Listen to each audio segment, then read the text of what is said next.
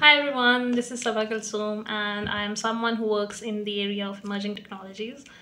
So today I want to talk about something that's really interesting and exciting to me in today's world, and that's emerging technology of AI and how recently some of things are ongoing in this area. So recently, Elon Musk and 2600 other technology professionals, they have actually signed a petition to stop the development of AI. Now, why is that? It's because they feel that it is the speed with which it is evolving, the speed with which it is producing automated content, producing automated computation. It is going unaudited, right? So it can actually produce something which can cause destruction, maybe another Matrix, maybe the Terminators of the world.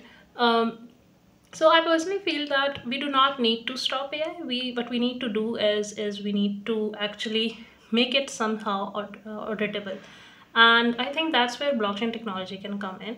So economists, they actually describe blockchain as the trust engine, which might not be true to some technologists, but at this point, we can take it as the trust engine.